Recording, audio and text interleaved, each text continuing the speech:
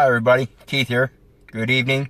We're finally on Saturday the 14th. Hope everybody made it through Friday the 13th. Wanted to talk to everybody again real quick about my father. I've been on this big kick here lately about the birth certificate, trying to help people understand that it's all fraud. And basically what it comes down to is when you're involved in these quasi-contracts, remember a couple things. In their own commerce rules, the first two rules that they tell you is that you can only control that which you create. The second one being that you cannot control that which you did not create.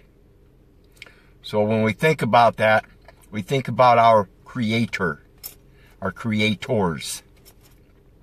Not in a spiritual sense, but in the physical sense, your mom and dad.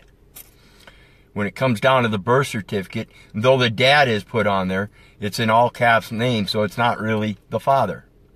It's listed as the father, but is merely another estate trust. That's it. They are taking the estate trust that your father had, transferring it to a piece of paper, and having your mother witness that this child is now heir to that trust, and out of that trust, we're going to make another trust. And this is all done without mother's knowledge. She does this all unwittingly, unknowingly, and unintentionally. Because I assure you, if she did know what was going on, particularly in today's day and age, where CPS comes in and takes the children out of the home,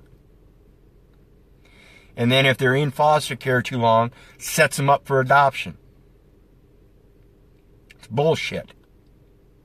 Bullshit, bullshit, bullshit. And I bring this up because I myself am adopted. I don't particularly know my father. I don't know my mother. But when it comes down to it, and I try to find out from whence and where I hail, and they won't even allow me the original birth certificate according to my birthright house name of Conrady, then I'm sitting here going by the House of Little, which is still fair enough because I do reside or hail from the House of Little, and I am proud of that. The people of the House of Little, my mom and dad that adopted me, they did a wonderful job. We don't get along so great, but that's just differences of opinions. I don't think they're crazy. I don't think they're insane. I think they live their life the way they've lived it, and it works for them. But for me to live my life the way they want me to does not work for me.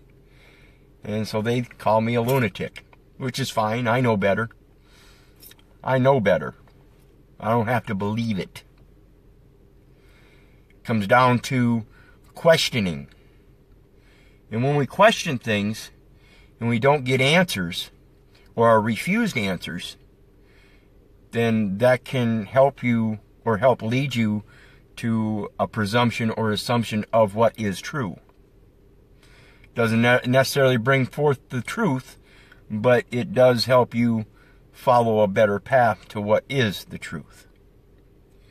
And basically, I'm hoping everybody will get this shit through their thick goddamn skulls. You know, you need to wake up and understand that you have two co-creators, a mom and a dad, and the state had nothing to fucking do with it. And here they are, they're still taking children out of the home. Why? Because people have this thing right here filled with all kinds of belief and fear. Get rid of the fucking belief and the fear and fill it with knowledge. I've expressed this before. Think of it as a parking lot. And you got all kinds of cars in there with license plates on them that say fear and belief. And that's who has jurisdiction over you. The fear and the belief. And when you get rid of those vehicles, move them out of that parking garage and replace them with vehicles that have proper plates on them. Notice I used the word proper and not license, but they have the proper plates on there, meaning proper T, proper to ye, and it says knowledge. So educate yourselves. Find out who you are. Find out who your father is. Like I mentioned in my previous video, who's your daddy? Because the state sure as hell isn't my fucking daddy. The Department of Motor Vehicles isn't my daddy. Social Security Administration isn't my daddy. Nobody's my dad except for my father. Hi, Mandy. Love you, girl. Trying to teach people about co-creators, your mom and dad, and how they are the only people that have rights over you, that have authority over you, that can claim you. The state keeps wanting to make all these false claims, and people just keep acquiescing to it because they have this belief and this fear stored up here. You got to get rid of that shit. You got to stand up for yourself. Stand in the capacity and show them the status of authority. Period. Yes. Yes, Chris, know thyself. And granted, the Bible's a good book. It really is. Though it's filled with all kinds of things that people don't believe and want to refute, the story is what we need to listen to. If you haven't heard it before, listen to the message, not the messenger. Because I don't care who the fuck tells me the truth. If it's the truth, it's the truth. And if they're telling me a lie, I'm going to tell them it's a lie. I'm not going to get mad at them about it. I'm just going to tell them the truth, that it's a lie. And the birth certificate is a lie. It is fraud. Period. Please wake up, people. Please. Understand that when your mother signed that document as a witness, as an informant, she didn't have her co-creator sitting there beside her, counseling her. She had two devious people conniving her and defrauding her and the father and the child that came from. Remember that thing about triplicate? That's what the state did. They defrauded everybody in triplicate. They defrauded the mom through non-disclosure. They defrauded the father through non-involvement. And they defraud the children by ignorance.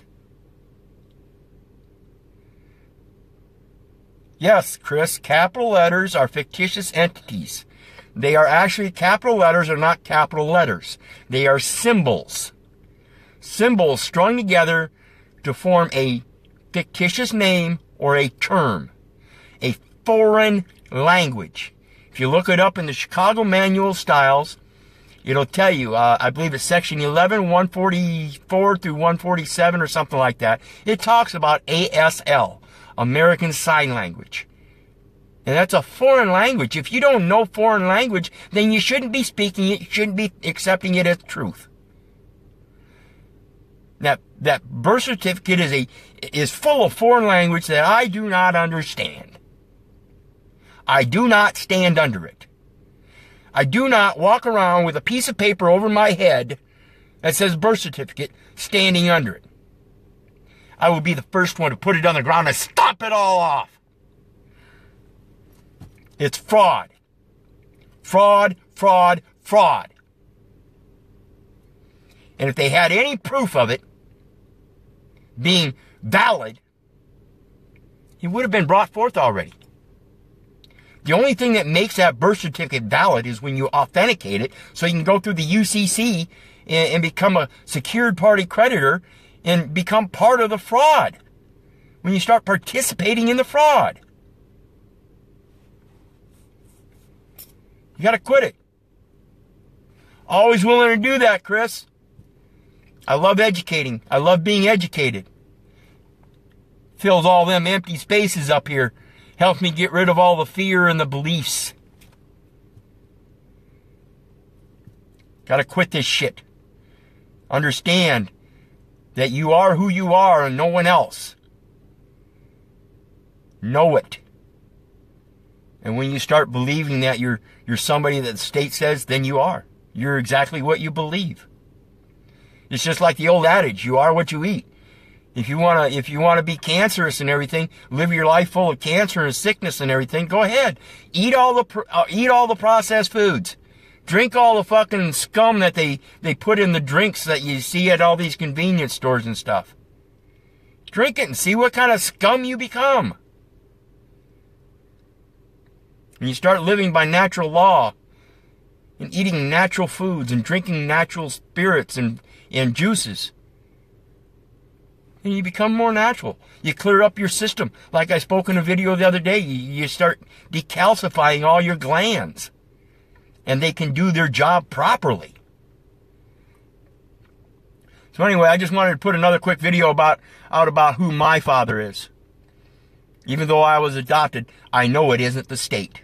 And even though I don't know my father, I know no one has a claim over me. No one. If my father's dead, who is there to claim me?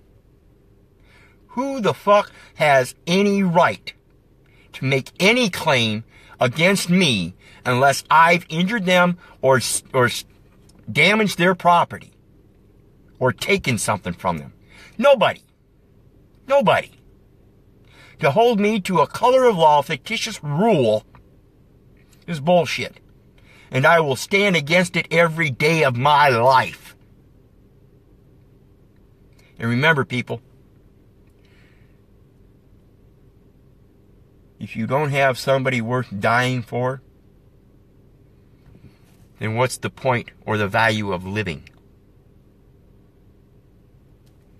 If you think somebody else owns you, then they own you. Period.